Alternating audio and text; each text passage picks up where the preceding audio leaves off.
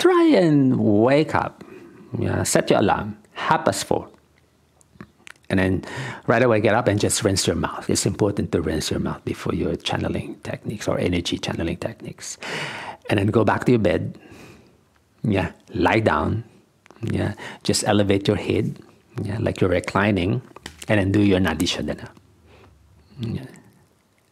And then you will be pleasantly surprised, yeah, to realize that as you do the technique, yeah, your hand will just drift away, but your mind is still doing it.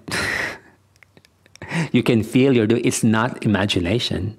It's not dreaming, because you can actually feel, yeah, your breath piercing either nostril. But when you surface up, you will realize your hand is away from your face. But you can feel the technique is happening. That is also Samadhi. Yeah, and the book says like your Atma, yeah, the God in you becomes one with the Brahma. Yes. So they become one. Okay. Now the prana. Yeah. The prana is passive. Yeah. So this energy that we inspire. Yeah, yes, we feel it, but in its gross form. Yeah. For it to become a spiritual force, we need to activate it. And to activate it, we need to, yeah, access our primal force, yeah, the Kundalini, the Shakti.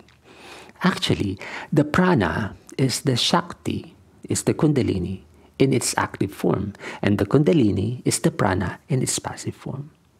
And they unite, they blend, they interact, they give power to one another during these transitions, where the brain is neither asleep or awake, when the brain is about to fall into sleep, when the brain is about to wake up.